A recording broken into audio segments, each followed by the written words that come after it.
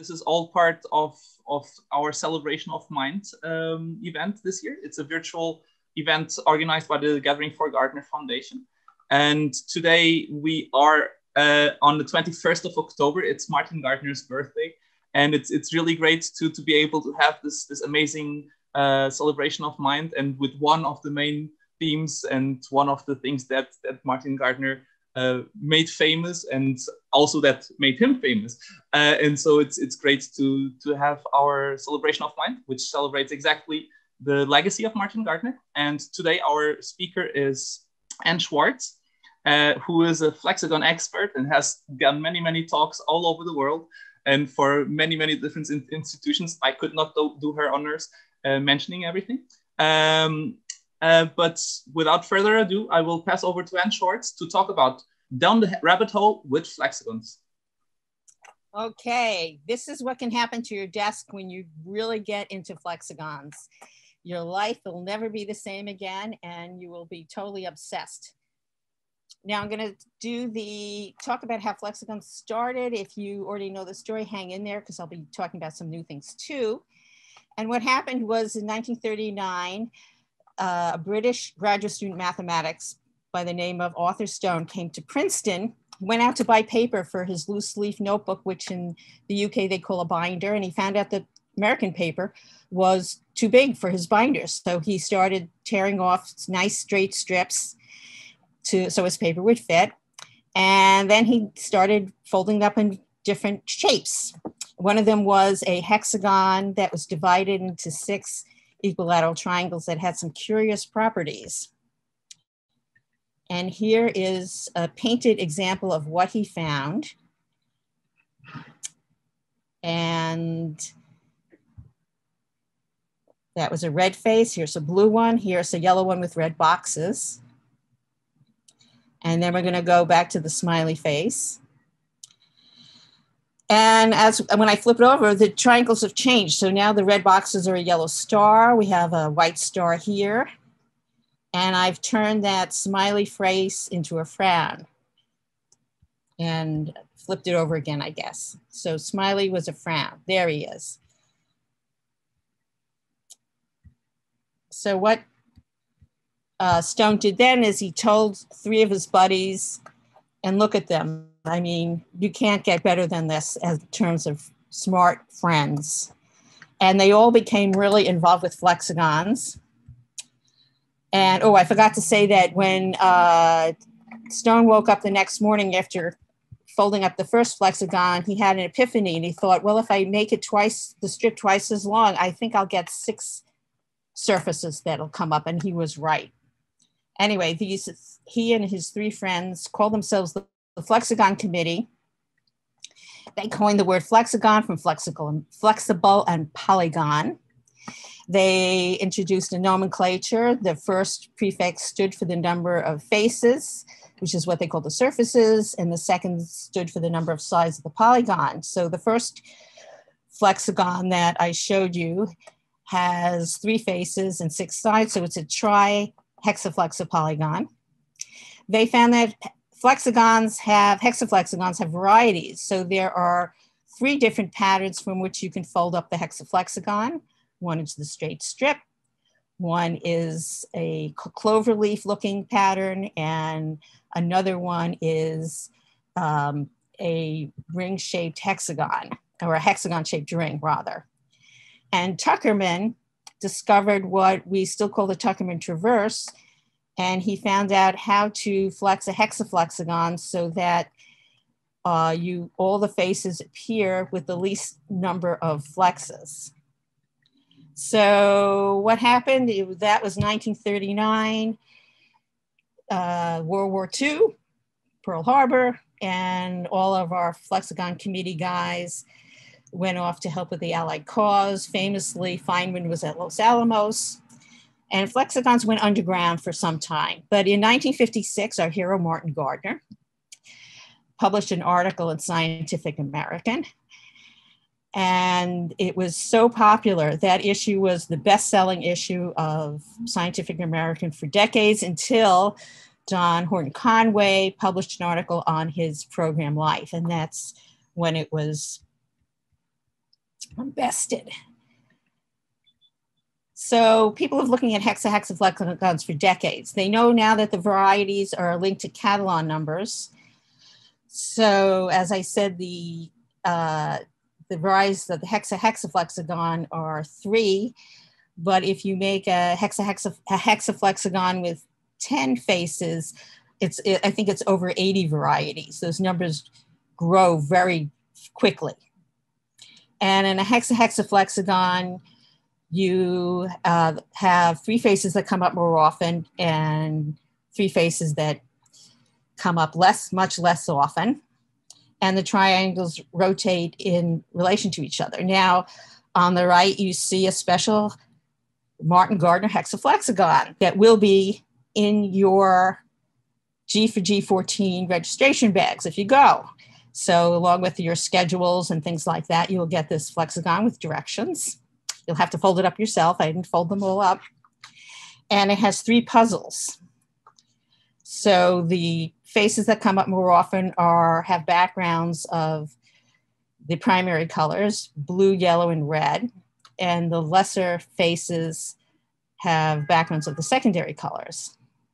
So here's a face that comes up less often with Scott Kim's Martin Gardner script.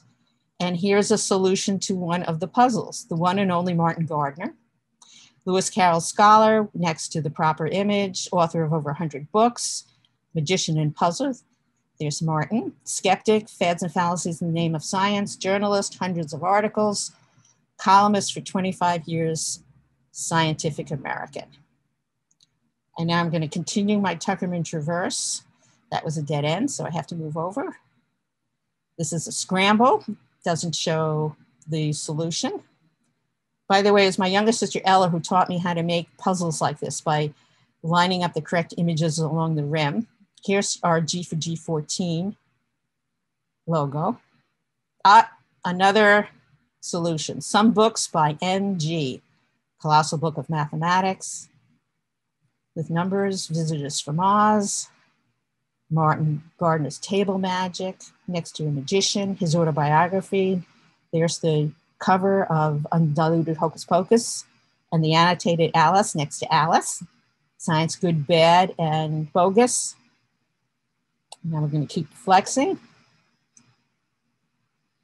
Another scramble. Scramble.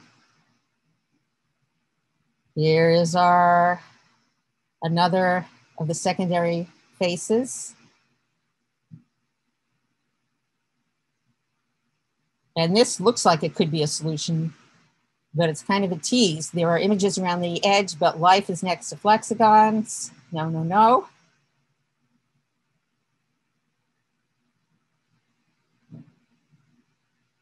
And I think this is where I started, so I should be flipping it over soon. Yep, there I go. Scramble. Gathering for Gardner logo. Here's another one of those scrambles that looks like it could be right, but it isn't. Scramble. Scramble. We have one more solution. Here's our G for G14 logo. Looks a little bit different than it did on the other side. And here's our last solution. Top Martin Gardner topics.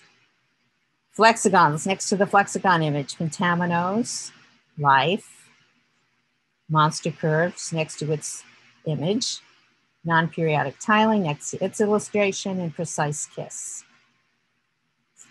So you can make wonderful puzzles out of these things. But there are many, many other flexagons you can make out of triangles. And there are phenomena that keep popping up as I fold up these things. Hidden triangles, triangles that don't come out when you flex. Shape changes, especially pinwheels. Toggle triangles, which are pairs of triangles that are unattached at one vertex. I can swing back and forth and change the way things flex. Side exclusivity, that's when you only see a face on one side. You have to flip the flexagon over to see it on the other side. And matryoshkas. Matryoshkas are my favorite. Those are flexagons in the flexagons, and I named them after the Russian nesting dolls. This is a hexagonal bronze dodecaflexagon. Here's the strip. It's made out of 3060 triangles. I picked this one because it has a lot of things that I just discussed in it. Those gray triangles are hidden triangles that never flex out flat, stay hidden for the most part. You can flex this along 3 radii like a hexaflexagon. And you have 6 faces, 6 colors, and 6 sides, but it is not a hexaflexagon, obviously. So the nomenclature falls apart at this point. It has 12 blue triangles, 12 red triangles, and all the other colors have only 6 triangles each. One of the reasons is because the gray triangles take up the space.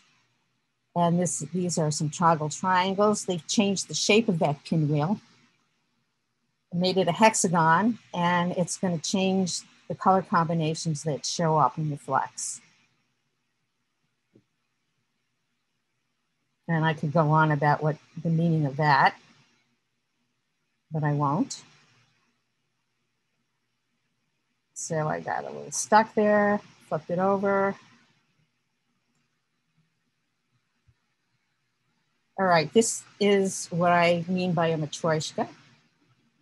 If I flex along 2 in radii and 2 radii, sometimes it can open up into a rhombus, and the rhombus flexes.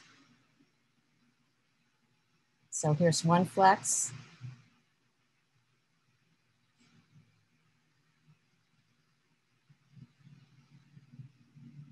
Different color combination. I can give a partial flex at the end that's going to open into a cup. And finally, here we see some of those gray triangles, 4 of them actually. And that's the only way the gray triangles show up. You can flex a cup and see all of them. And we move on. Okay, this is a little tetraflexagon made out of equilateral right triangles that deserves more attention. It's in a book by Gene Pedersen and Peter Hilton called Build Your Own Polyhedron. It came out later as a mathematical tapestry. Peter Hilton, by the way, was the youngest codebreaker at Bletchley Park during World War II. In fact, someone played him in the movie The Imitation Game. So Gene and Peter I've just been doing regular pinch flexes with this along in radii. You can flex along the diagonals and change things if you do this special, what they call the pass-through flex, reverse pass-through flex. And now I have the 4th face. So I have the aqua face. Whoops. I'm going to pass through the blue and yellow face to get to the purple and pink face, back to aqua, passing through the blue and yellow face to get to the sun face. And I'm showing you a decorated one so you can see get an idea how the triangles rotate. But I can't see the blue and yellow face flat. That's what I call side exclusivity on this side of the flexagon. I'm going to have to flip it over, flip it over, flip it over. And I'm still doing this. Come on, flip it over already. All right, one more time, hopefully. All right, now I see blue and yellow flat. And there's going to be one face on this side that I'll only see in passing, and that's the aqua side. So here we have the full sun, pinch flex, pass through aqua. What's interesting and I've made this flexagon with 8 faces and 12 faces. There's always just one face per side that doesn't flex out flat. You'd think that maybe it would increase with the number of faces, but it doesn't seem to do that. Now I add 2 more triangles and I get a hexagonal flexagon made out of isosceles right triangles. I showed this at one of the G for Gs, but again, I didn't know all the things it could do. So I think I only knew 2 flexes at the time. This is called the double tuck. This is the double slide. And notice we have these nice diamond, solid colored diamond shapes in the face. Come on, you can do it.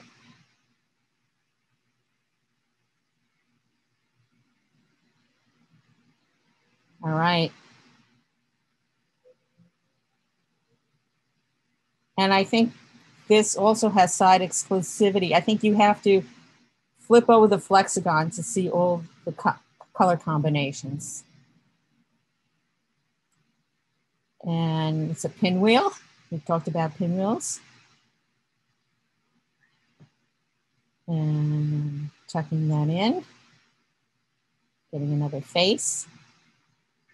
So these are, that noise in the background, that's my cat. Oh dear. So it has a matryoshka, which I didn't know at the time.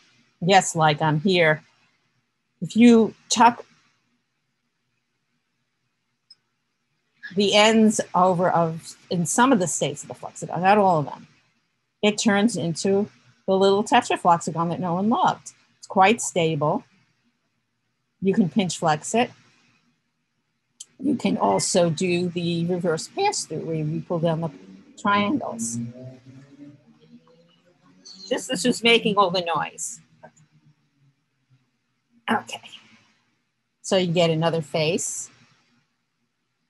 Pinch flex again.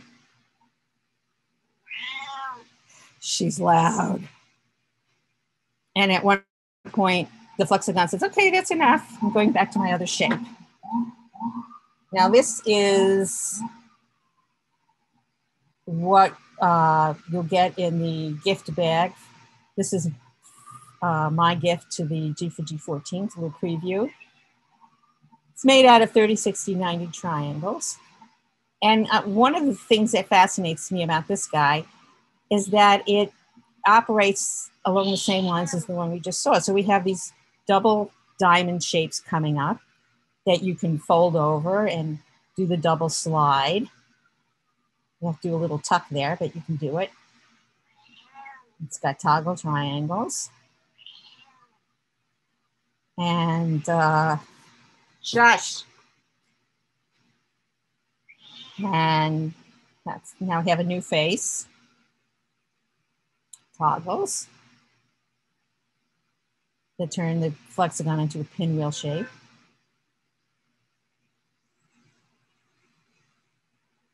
There's the double tuck. And now we get a proper pinwheel without toggles.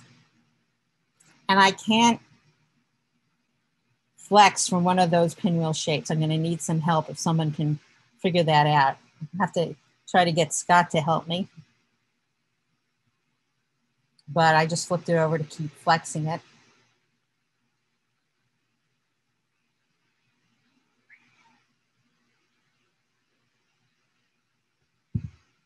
And let's move on. But there are flexagons and flexagons and flexagons. I could talk for 3 hours probably. There are ring flexagons that are really cool.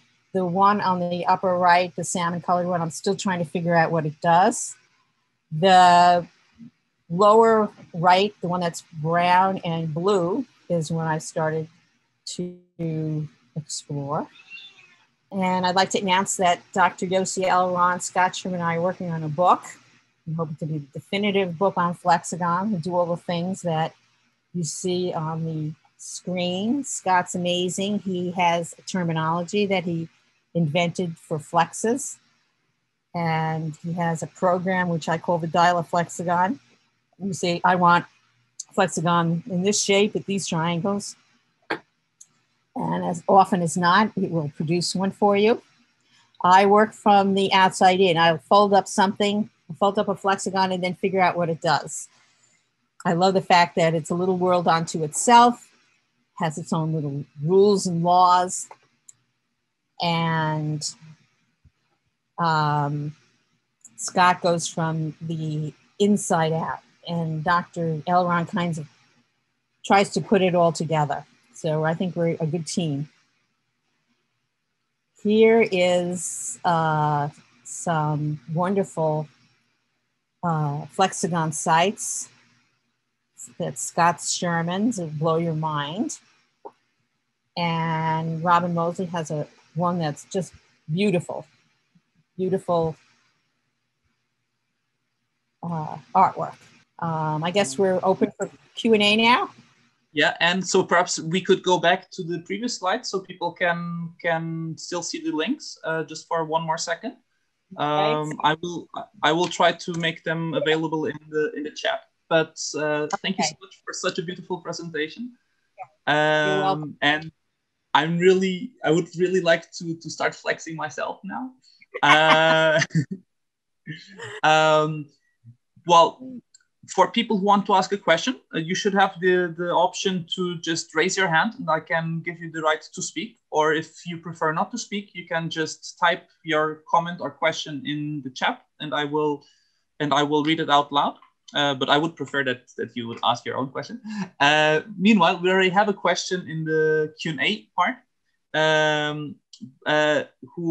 Someone asks if the Tukey you showed on the slide is the same Tukey of Cooley and the Tukey who came up with the fast Fourier transform. Yeah, I just know that John Tukey was very big in the field of statistics. That's who he was. If what you're talking about is related to statistics, that's probably him. He has a long CV if you look him up. I know he's famous for discrediting the Kinsey report. So I hope that answers. Well, there have definitely been a lot of very, very famous people being interested in flexagons. So I've shared already some of the resources you presented here. Some people are asking if we'll be able to see your slides or if they will be available. I think we can speak over this through email, but everything that we can make available, we of course will on our website. So stay tuned to the website. Yeah. And we have a question by Ed Trick. You can now speak. Is there an enumeration that includes all hexaflexagons? That's what we're working on in the book. We're working on a nomenclature that will give each flexagon its unique name, so that by looking at the name, you will know exactly what kind of triangles, what shape, how many faces, how many, I think, leaves in the template. Can I follow up with one related question? Has anybody looked into writing a computer program, since most flexagons of higher order would be physically impossible to flex? You could easily, on a computer, make any flexagon of any order and have the computer flex it for you, in a graphic. Has anybody done that? I've seen computer graphics of flexing hexaflexagons on websites from years ago.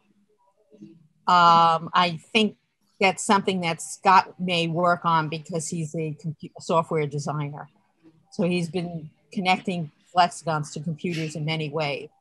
So I wouldn't be surprised if he manages to do that too. I would also follow up with a question about the design process of flexagons like the one that you are going to share at the Gathering for Gardner meeting. How do you design these? Do you use a specific program, or do you just have the layout of the flexagon and then you just fill it in? So what are your methods? Okay. I will say that Scott has what we call the dial-a-flexagon, where he says, I want a flexagon that does this, this, this, this, and the computer spits it out. So he is working on that. I look at what shapes you can make out of triangles, and I have my own, I guess, folding algorithms or patterns that I follow to make the flexagon in that shape. And that's how I do it. Some of it is accidentally just folding triangles from a long straight strip and see what it turns into. It's kind of one of the fascinating things that happened lately is that, let me see if I can go back to the slide. Yes, this, the blue and brown flexagon on the right was a shape that I was folding the Gardner flexagon into to fit into its package without distorting a triangle. I was folding it into this shape. And then around the same time, Scott sends me an email saying that's a flexagon. So now that I knew it was a flexagon, I was able to fold the strip into that shape and study it. That's how crazy that was. And then I made the strip longer and made it more complicated with more colors and more faces. And then I did like a whole chart about it. So that'll probably be the flexagon for the G15. So that's how some of these things happen.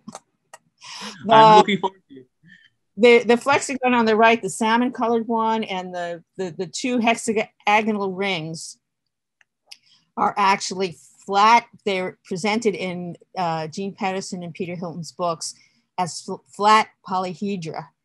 And I looked at them and I said, I bet there's flexagons, and they are. They didn't know they were flexagons. So working on those too.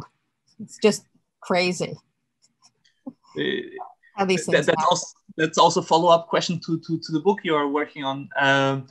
How can you say it's complete, or what this is? I feel that like it's an infinite family, and so you need to define it in a certain way. So yeah. What makes it the definite book about flexagons? What makes it different? No, what makes it the ultimate flexagon book, or the definite? Well, we hope to have a definition that will fit all flexagons, and a nomenclature that will fit all flexagons, and that will study the inner workings of them. I haven't told Scott this, but I try to stump Scott, and I'll send him something, a flexagon. I'll say, does this fit your definition? And he says, yes, because of blah, blah, blah, blah, blah, blah. You know? So I'm going to send him the salmon colored one on the upper right and say, look how the paths, the triangles overlap each other. Does that still fit your definition? Because most of the others, they're not. So you're trying to break the definition. You're trying to find... Yeah. I keep trying to stump him and say, well, what about this one? It flexes. So it's going to be a lot of fun. I'm very much looking forward to the book. Let me just say, if anybody wants to be on a list for the book, send me your name and your information, and I'll start putting a list together for telling you when the book is done. Do you want to go forward back to the slide where people can see your email so we can contact? Sure. There we are. I'm pretty sure you will get a lot of emails now.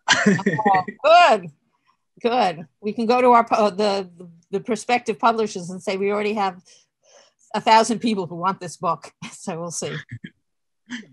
I'm very much looking forward to it. We have another question from the chat, and it is asked, one issue with flexagons is getting thin enough papers to fold it tight. Do you use origami paper? No, I use, I'll show you. I use adding machine paper because it's already nice and parallel, and I'm a straight strip kind of person. So I have lots of rolls, and that's what I use. It's pretty strong. And for as a follow-up question to that, for the more complex ones where you have multiple directions to fold and where you have the matryoshka ones and so forth. I find that the paper tends to get worn out rather fast. So there is only one use, perhaps, or they do get tired. But I also, after I paint something, I sometimes spray it with this very poisonous clear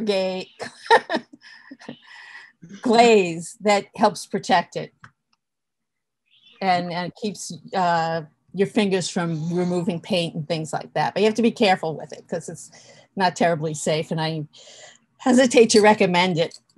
But for instance, this one is I covered with that glaze because I was presenting it at Oxford, so I wanted it to last more. This is a crazy one. So just as a disclaimer, be advised, only professionals use this kind of glaze. You have to have proper Flexagon training first. And and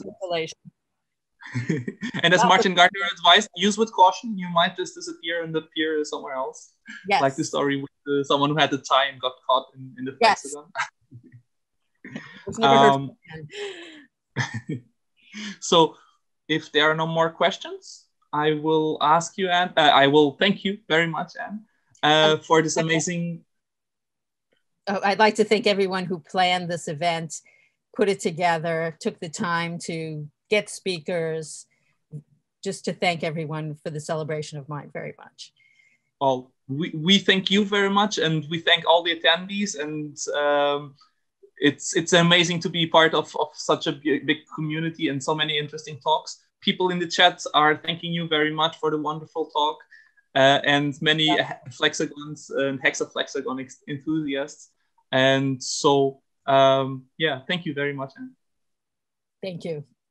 Beautiful talk. Thank you. Bye.